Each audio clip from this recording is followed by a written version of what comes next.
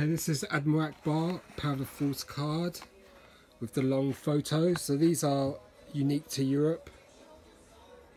So in Europe, these figures, some of the figures came with long photographs instead of the freeze frame. But these cards just look great.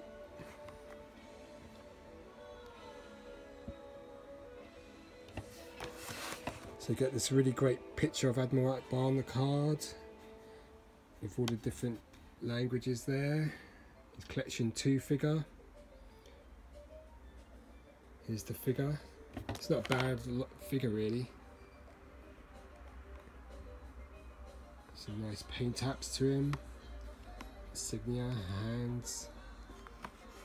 Yellow stripes on the pants. Back of the card. Other figures available. So this is the sort of card that has been sold on continental Europe, some in the UK as well. Very nice. Just looks great with that long photo.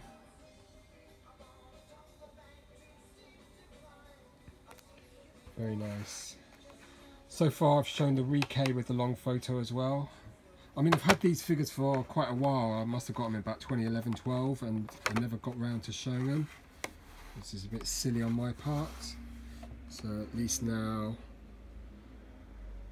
I mean, they weren't cheap, they weren't expensive at all, they were really cheap then. They might be a bit more now. Kenner logo. So I'll show you the other Powder Force releases of Admiral Ackbar. So that's your more typical Admiral Ackbar there. On the green card, then the freeze frame, and then the long photo, which is the one I'm showing you. Just nice to see the variations, carded variations. Bound to be a Canadian card as well. Yep. Canadian freeze frame, and Canadian regular card. But this is the one we're interested in. So instead of putting a freeze frame on the card, they just gave us a long photo. But I think it makes the figure stand out quite a lot on the card. And here it is again.